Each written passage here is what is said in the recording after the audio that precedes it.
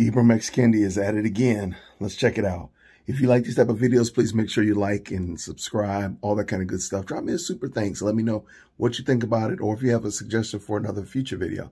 Let's go check this out. Sort of show in How to Be a Young Anti-Racist is that we should be identifying a policy not based on its racial language, not based on even in the intent of the policymaker, but on the outcome.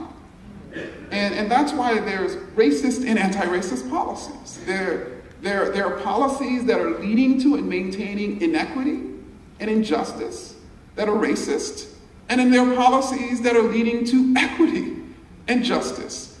And I think if we took that position, we could analyze policies and see which ones are good and which ones are bad, and who's gaslighting us about the policies that they're making.